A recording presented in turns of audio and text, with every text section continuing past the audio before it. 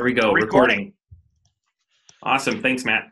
So, hey, and we can actually just say Matt because there's only one Matt in the thing today. So, yeah, perfect. Welcome everyone to the Helm Developer Call for, hold on, what's the date? I always forget. November 9th, 2017. Today's meeting is probably going to be pretty short because most of the Microsoft people are out at a meeting altogether. So, we're just going to go ahead and get started, but before we go into the normal stand-ups, is there any discussion items that people would like to put on for after stand-up?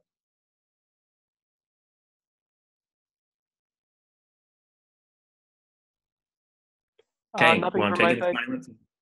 Oh, good. There's something. Go ahead. Oh, I said nothing from my side. I had a couple of questions about the summit, but I could just bring that up, but nothing else major. Okay, I was planning on talking about the summit with some discussion things that have come up from the past week. So I'll discuss that when we're done with the stand-up. Sounds good. Thanks. This is Joe Thompson.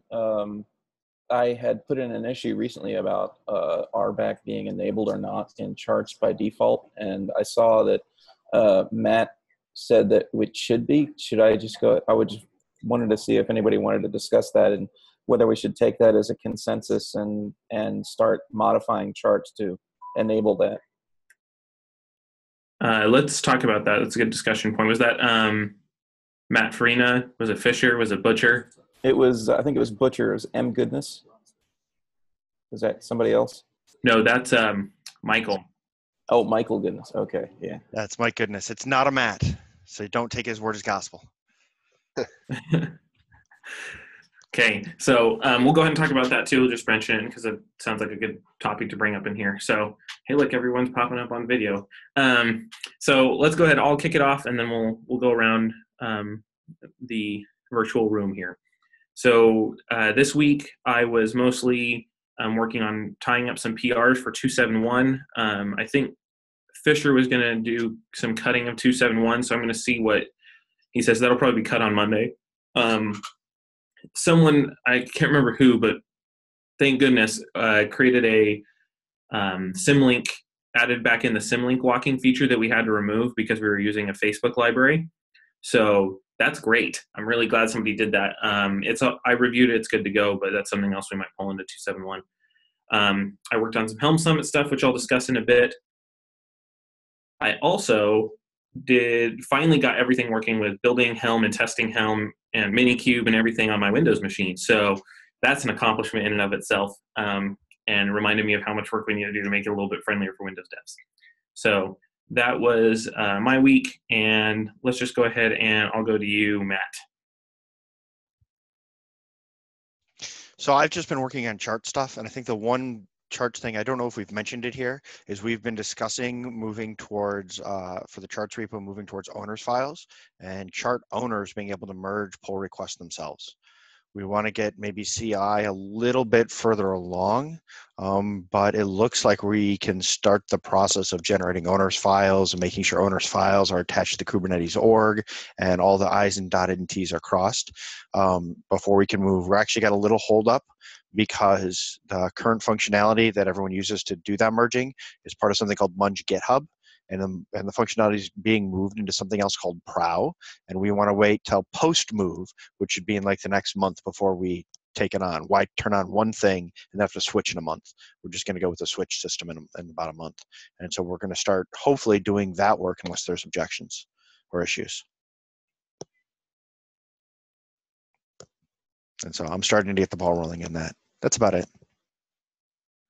Quick interruption for the next person. Who was taking notes? I think Steve was supposed to take notes, but I think he mentioned that he wasn't going to be able to make it today. So, okay, I'll work on pulling up the notes then. I can take notes offline if you want to drive, and then I can send them to you so you can update the doc if you want. That would be great. Thank you. Okay. Yeah, not a problem. Okay, Justin, you want to go next? Sure. Yeah. So I was issues Sherpas are this week, and really just tried to keep things down to a roar. I didn't really, I think I merged some typo fix or some example for overrides within a network that I'd happened to have done before. But yeah, just business as usual, trying to triage and respond to people. And I don't think I really did any other contributions. That's it.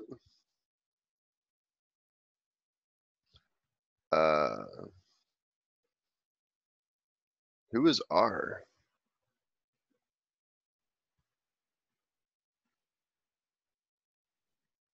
No response. So, Yeah, Kinsey? yeah. Kinsey, you want to speak?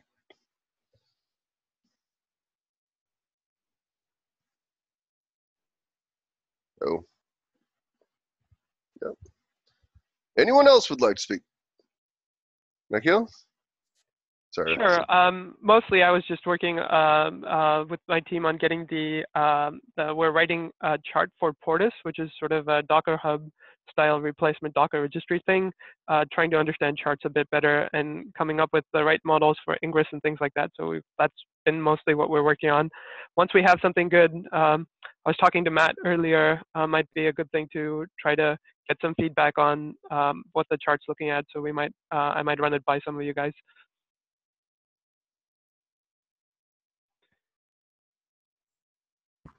Pretty much all from my side. Yep. Awesome. Is there anyone else who wanted to give a report? Since there's only 6 of us, I think anyone who wanted to speak has spoken. Okay. So discussion items, we have the Helm Summit and we have the talk about the RBAC by default. So let's just start with RBAC by default and then we'll move into Helm Summit.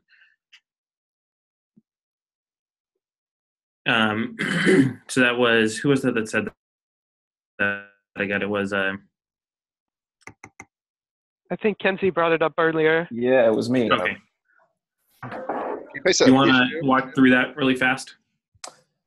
Oh, you want me to walk through it? Yeah, so I have a chart PR that's been going on for a while now, and one of the last things that I got a review from Reinhard was he said we should turn RBAC. He wanted me to reformat it so that it used RBAC in the way that some other charts have started to conventionally use it, which is enable or disable, and then set a service account name under the RBAC tree of values instead of the way I had it. And then as part of that, he said RBAC should be false by default. And I said, well, some of these charts use it as false, and then one of them uses it as true. And given that the community has moved on so that most of the cluster installers now default to having RBAC turned on, it seemed like it made sense to me that RBAC should be true by default instead of false. So if I hang on a second, I think I have, it's issue either 3098 or 3099. I think I can find it in a sec here. If no, I pasted it. It's 98, 398. Yeah, 3098. Yeah. Yep. So I saw that, and Goodness had said, which I guess is Michael, let's make RBAC create equals true by default, but I didn't know if I should take that as consensus and go ahead and do it, or go ahead and do it speculatively while consensus forms, or like I assumed other people would have opinions on that. Isn't the Kubernetes default to have RBAC on and enabled? Just like if you install without specifying, or if you start up the control plane without specifying it, RBAC is on by default, correct? I have read that, or well, I should clarify that. I have read people asserting that. I haven't been able to find anything about that in the documentation. So I think it was in the release notes for 1.6. That may be. Question mark. 1.6 I remember was some kind of a flag there, and I know 1.6 is where kubeadm started turning it on by default. Yeah, well, that seems to be the rule of thumb, and I would actually be all for moving towards having that be the accepted rule, is that RBAC should be default. And Matt just made sure to ping the charts maintainers in there. So I think we'll just wait for a few more people to kind of chime in and say that's good. And I mean, I honestly think that's the way we should go. So if we get consensus on there before next dev meeting, then we'll just go ahead and say that's what it should be and we can document it. And if I think next dev meeting will be the kind of deadline, the cutoff, and we'll say, okay, yeah, we'll go with it, just so we don't keep dragging it out. Right. In the But meantime, I think that's a good thing to go with. I'm not sure if anyone here disagrees. in the meantime, for my chart PR, should I go ahead and leave it as RBAC create equals true, or should I change it to false for the time being? Did they request it to be false or true in that again? Was it false? He requested it to be false. I had it currently in as true. Okay, I would just point to this open issue in Helm, like that you had opened up if you didn't already do that, and then say that like we had that discussion in the dev meeting, and think that having RBAC on by default is probably a good choice. And then we can discuss it here. And once this gets resolved, I mean, it's pretty easy to change it back or forth if we need to. Yeah. Okay. Any other comments on that? Okay, then the last thing that we were going to bring up is the Helm Summit. So the decision was made, we got some feedback that the current dates were just too close to KubeCon. It was like another thing for people to travel to within about a month of KubeCon to go to the Helm Summit. And so they pushed it out to the beginning of February. The new dates are February 6th and 7th, and I'm pretty sure the venue's been locked down. It's in downtown Portland. I can't remember which one. There were two we were looking at, and I can't remember which one they locked down, so I'm not going to say right now. But, Okay. But yeah, it'll be downtown Portland, the 6th and 7th, and we're also going to be because we pushed that date back, we're going to push the CFP deadline out to 1 week after KubeCon. That'll allow us to kind of promote it a bit at KubeCon and have some more people with the opportunity to submit talks to that, because otherwise we'd be closing this next week. So that I think is what we're going to move forward with, and then we'll have hopefully a landing page and everything for people to sign up on for the actual conference or the actual summit in a few weeks. So we'll have all those things hammered out, but the 6th and 7th are the dates now. And Cool, it's all that's very good. wise. Yeah. Yep. Go ahead. That makes a lot of sense. So Yeah. So those shouldn't move again. I'm tying down some other sponsoring stuff from the side. There might be some other sponsors involved. I will not say yet. Like we talked about before. Anyway, but it's going to be pretty cool. We have some good stuff in the pipeline, and we're just going to push out that CFP to give more opportunity for people to get some talks in. So if you have people that you work with who also use Helm who might be willing to give a talk, try to let them know about it and give them the CFP link. It would be great to have some more. yeah, I've been proselytizing about that and trying to get folks to sign up. So hopefully they'll sign up soon. Now that they have some more time too, it will be good. So two things. Are the dates firm enough that people could book travel now? Yes, I will check I'm going to get the venue so that people feel secure about it, Matt, from Michelle. Michelle was the one I think who finalized the venue. The problem is they're in that meeting that we mentioned at the beginning, so it's hard to get an actual response on. But as far as I know, she had told us specifically they were moving to those dates because it was a few weeks later, and that was when the venue was available. And so, I will even look at the conversation now to make sure I'm not making this up. Okay. And then I guess my second question would be, is we have a SIGAPS time slot, or 2 time slots actually at KubeCon. And one of them is just, one of them's a deep dive, and the other one's kind of an overview of what's going on. And I'm going to want to probably put a slide together and have some talking points for that, or have somebody there. Is Michelle the right person, or is there somebody else I should engage on that? For the details, it's me and Michelle. You and Michelle? Yep. I'll fire the two of you an email, and we can start collaborating on what that's going to be. Yeah. I'll in that email give a few more details that aren't necessarily hammered out yet, and I don't want to announce publicly. Sure. Until we get them hammered out. I don't want to speak too early.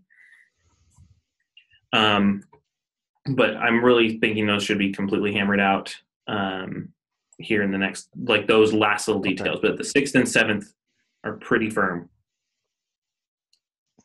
So I'll make sure we announce it. I wish I could @channel inside of Helm Dev at least, but unfortunately that is locked down. So I will.